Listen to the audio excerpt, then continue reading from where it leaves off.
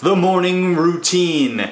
Everyone says that they have a perfect morning routine. I think I have nailed it. There's a few rules when it comes to the morning routine. The first one is waking up at 7 a.m. has been the perfect time to wake up. You can get more done, there's more productivity, and you have a lot more time before anyone else. The very first thing you do is not check your phone for 30 minutes. That's really important, and you definitely do not want to have any type of distractions as soon as you wake up, so don't check that phone. The very next thing would be to meditate. So find a place that's really peaceful that you can go to meditate and really wake up with the day. Super quiet, nice and peaceful, and you can really win the day.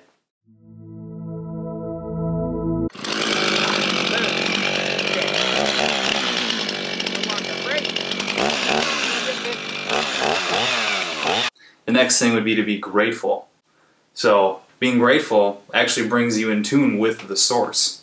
So you want to make sure that you're grateful and you have plenty of things to be grateful for.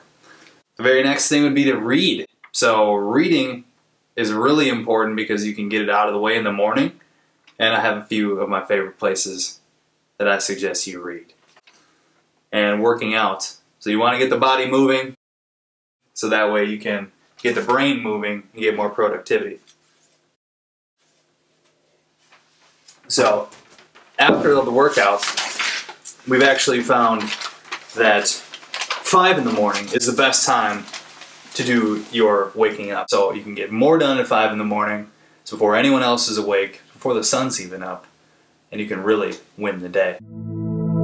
You're not done laundry. Where's Mike? Mike's sleeping. Exactly, so go to bed. No. Because he's not going to deal with this. I'm not going to. Oh, it's that. But even after further review, we found that 3 in the morning is really the perfect time to wake up because you can get so much more done. And it's a beautiful time to wake up before even the birds start chirping.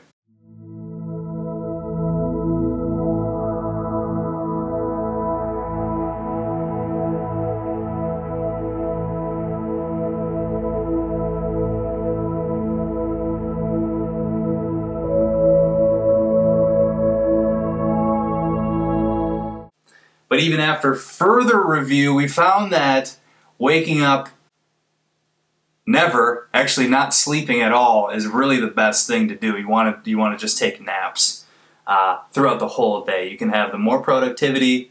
You can get a lot more done.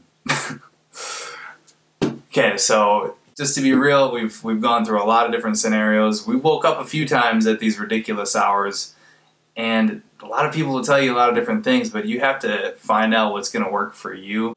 I would really recommend just doing whatever you feel good doing, especially with being creative. As soon as you get into the competitive mode, that's when you start to lose traction and start to get burnout and things like that. You don't want to rush through things.